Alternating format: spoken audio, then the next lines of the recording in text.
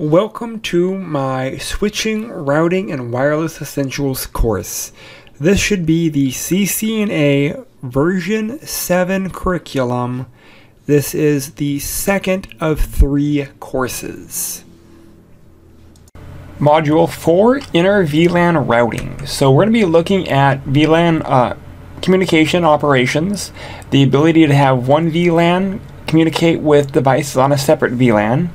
We're going to be looking at the process of doing this through legacy, router on a stick, and using a layer 3 switch. And then we're going to end with troubleshooting. So the router operations actually takes place 3 ways: legacy, router on a stick, or layer 3 switching using SVIs. So legacy literally is going to be physical ports per VLAN. Let me grab my pen. So this is VLAN 1 number, this is the second VLAN. So you actually have 2, my drawing was kind of bad, but I mean, this interface is tied to this network here. This one is tied to this one. Sorry, my mouse kind of went all over the place. With legacy, if you have 2 VLANs, you're using 2 ports. If you have 3 VLANs, you're using 3 physical ports. Legacy is all about VLANs being mapped to separate physical ports. This is no longer implemented because, well, one, router ports are expensive, and in a switched network, we can actually provide better resources. And the more common way of doing this is called router on a stick. You have a trunk interface, and on that trunk interface, you can have virtual interfaces. So we do this using 802.1q trunk, and how that works is, I don't like that we don't have a diagram, but we have a router, and we have a switch, and we have one connection between the router and the switch.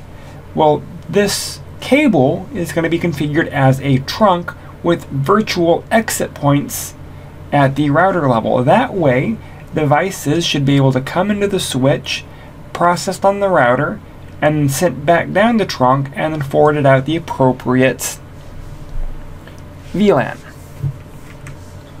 We can also do this via a layer 3 switch. Here we have SVIs, switch virtual interfaces, that will allow for data to go from one VLAN to another. Now keep in mind, VLANs are separate networks. So to go from one VLAN to another, that's going to be using routing function or a routed port. So layer 3 switches, you can turn the ports into routed ports. So there are some advantages for using layer 3 switches. This is the newer way of doing it. However, layer 3 switches are really expensive. They are faster, and we are limited to certain things, such as, well, brand of the equipment is going to be one of them.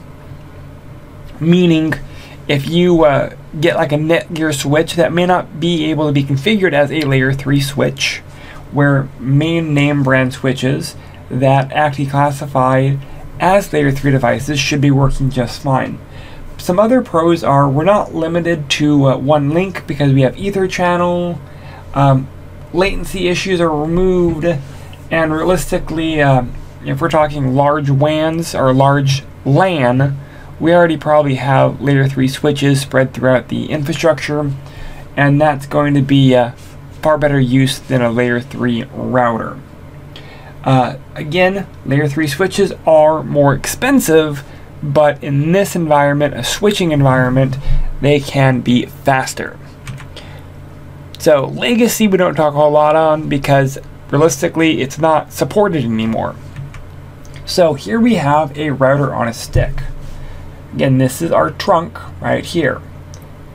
If we have multiple switches, we have to have trunks between the switches. And these switches will be configured. This will be configured a trunk port, this will be a trunk port, this will be a trunk port, and on the router side we'll have it configured as a receiving trunk port. And we do that by doing sub-interfaces. So we have a parent interface, and then we'll do .10 or .20. These are normally tied to whatever VLAN number they are. They don't have to be, but that's pretty common. Like, I'm actually surprised this is not .99. Because you'll notice .10, .20, that's because those are VLANs 10 and 20. You have to treat the parent interface like it has to be turned on.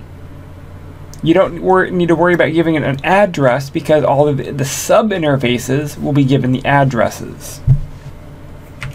These allow exit points. So how do we do this? How do we set up VLANing?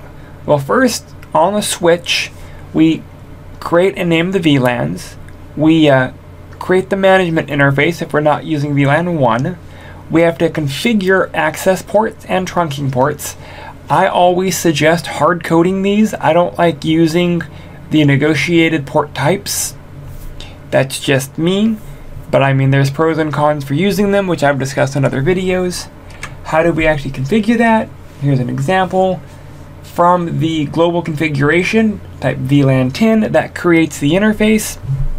That creates the VLAN. We can name it, and then we actually can navigate to those interfaces by typing interface VLAN and the appropriate number. That will create our SVIs. From there, we need to actually put in which ports are tied to which VLAN. So here is a perfect example.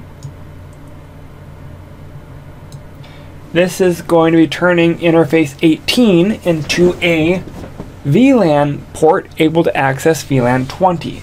First thing we do is we set the switch port mode to access.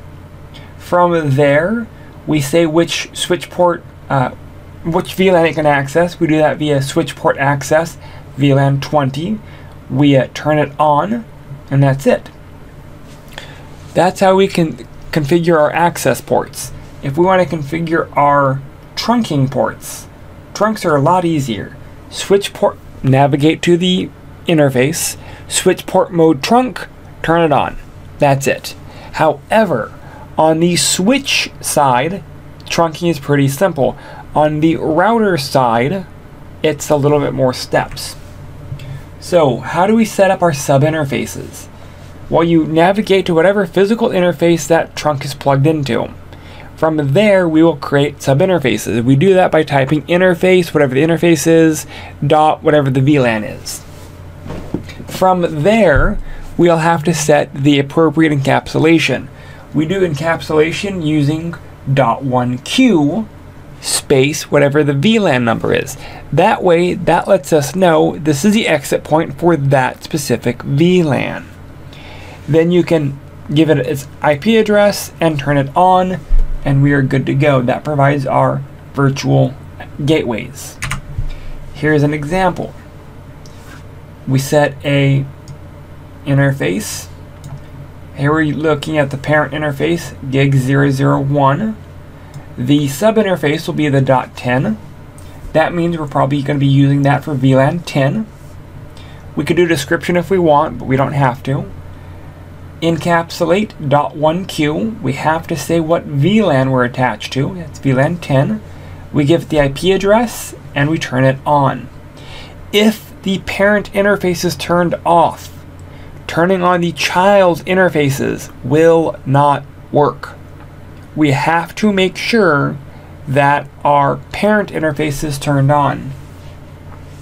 And you'll notice here we have .20, here we have .99.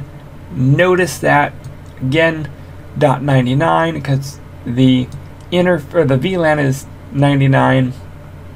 So we try to keep the interfaces the same as our VLAN numbers, though they don't have to be. And here is the parent interface, gig 001. They just turn it on and they list a description. A common thing that I notice learners here is they create the sub-interfaces, they create the encapsulate, and they assign an IP addresses. They turn on the children interface, but they forget to turn on the parent interface. So make sure parent interface is turned on. From there, we can now try pinging between one VLAN and another. Because we're using router on a stick, the router should accept and actually include in their routing table directly connected networks. And those router on a stick, the separate VLANs, are directly connected networks. So how can we verify? We could be looking at show IP route, that shows us a routing table, show IP interface brief, that can ensure all of our interfaces are up and functioning. Show interface trunk, though sometimes that's not the easiest one to show on a router because they're not technically being set as a trunk. That'd be showing on a switch. Nice thing is we have a packet tracer where we're going to be creating the VLANs, configuring the subinterfaces, and then testing using those show commands. We again will do another one, building the network, setting up the switches and trunks, and then configuring the appropriate protocols. Questions, concerns, please reach out. Thank you.